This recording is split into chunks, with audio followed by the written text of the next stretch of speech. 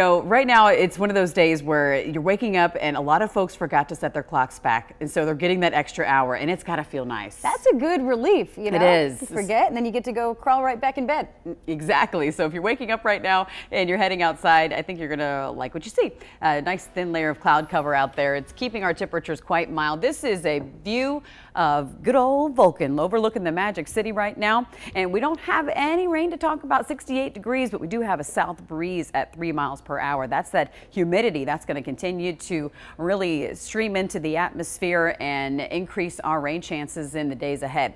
Here's your planner for this afternoon. If you're heading out, 75 degrees by noon, 77 degrees by 2, and we're holding on to those 70s. But after 4 o'clock, notice that TrueView Sky Model starts to show the dim skies, the Magic City lights nice and bright because sunset is at 4:51 this evening. WVTM 13 live Doppler, it will keep you ahead of the storms. It's in real time, the only one on television. It's faster than ever before. So as soon as anything pops up, we'll be the first to let you know. There is a lot of humidity in the atmosphere, but it's pretty stable, so I don't think we're going to see a great deal of rain.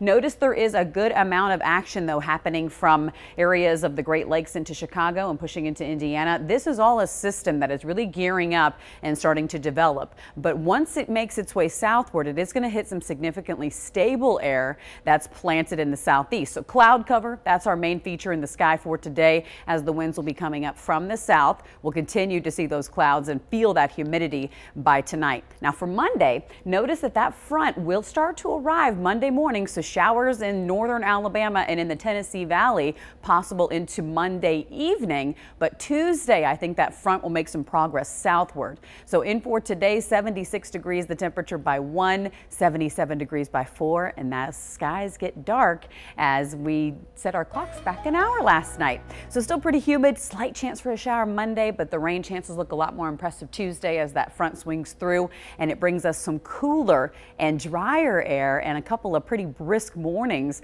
on Thursday morning and Friday morning too.